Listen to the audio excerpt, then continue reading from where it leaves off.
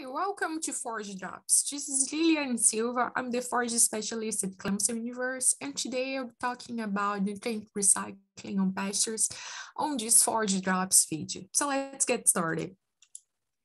So in general,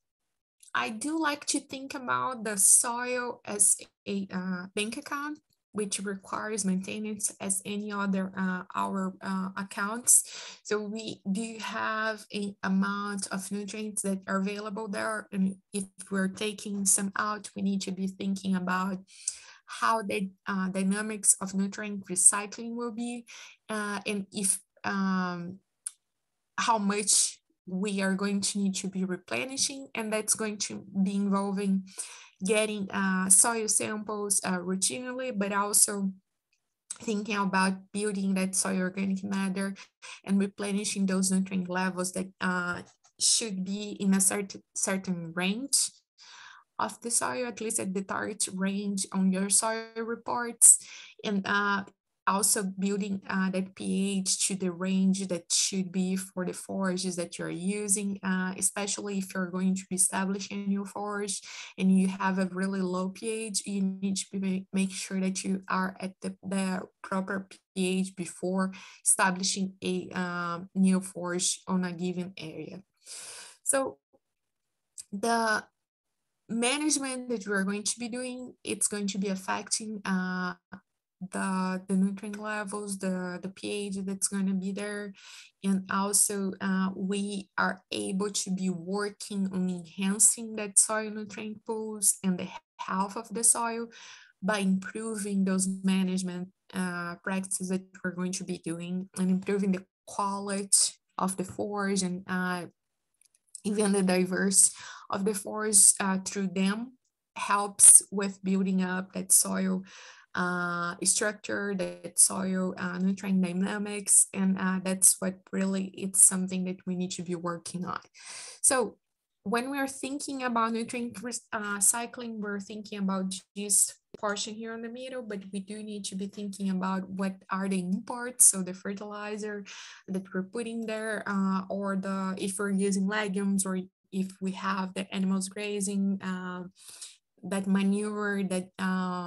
urine will also be imports to that system that's going to be replenishing those nutrients. And then we will have the exports, which are the animals that we're selling, the hay that we're selling, or the losses that we're going to have on a given area.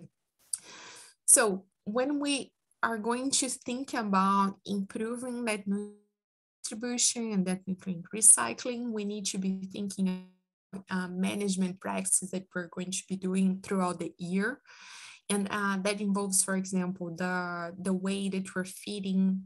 the animals in the pasture. So if you are feeding hay on fall and winter months, just moving the rings or the place that you're unrolling the bale to rotate throughout the area, it's going to be something that helps with that nutrient distribution, because the animals tend to concentrate on the areas surrounding the feeding areas, surrounding the water areas. So that's going to be helping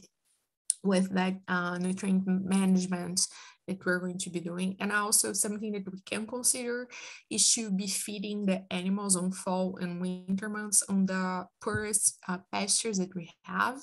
So we are going to be able to distribute that nutrient on those pastures a little more and really be working towards improving that fertility on that period of time. And something that is really important for the management for the system, because it's going to be it's going to be impacting both the forage responses, but also the soil nutrient dynamics and accumulation, and also the response that the animals will have in terms of performance, is how we are going to be managing that grazing on grazing systems. So adopting rotational grazing is a tool that can help really, can work really well on a system and can help with removal of that forage more uniformly, or even just having a better timing for when we have a good balance between distribution, between accumulation of forages and also the quality of that forage that we're having there, but also will help with the redistribution of the excreta on a given area, and then with the regrowth period that we're going to give the plant to rest, it's going to allow that nutrient to be recycled and be used on the forage. So using rotational management for your grazing paddocks, your grazing pastures will be really a ally that we can use for optimizing the persistence, the longevity of the pastures, but also how we are going to be improving that nutrient recycling on the system.